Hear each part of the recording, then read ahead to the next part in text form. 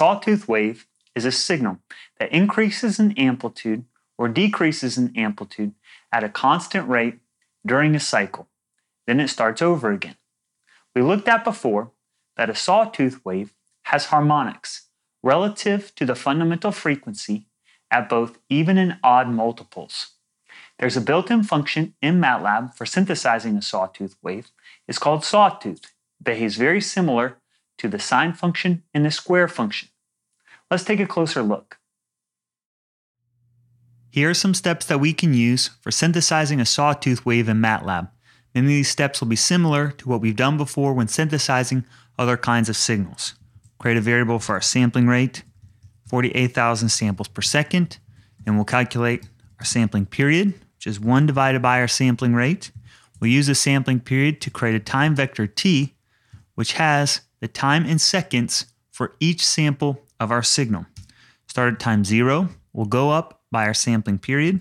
Say that this is a 1 second long signal. Next, we're going to transpose t from a row vector into a column vector, just as best practice.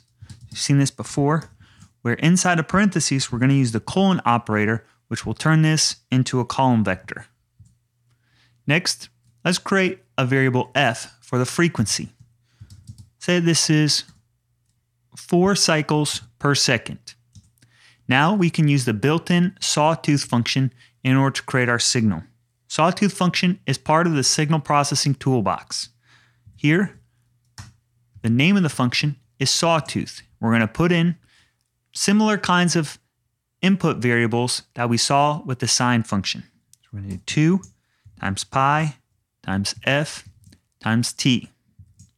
Let's assign this to a variable y, which holds our signal.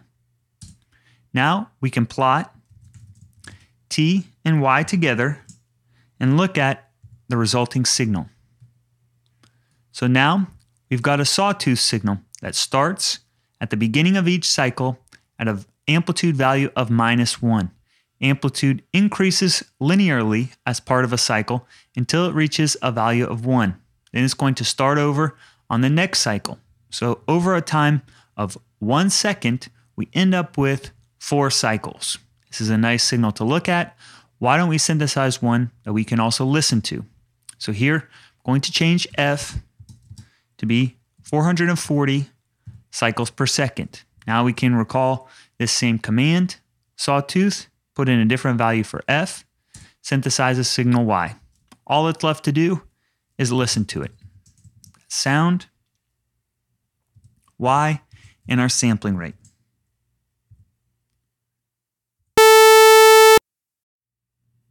So these are the steps that you can use to synthesize a sawtooth wave in MATLAB.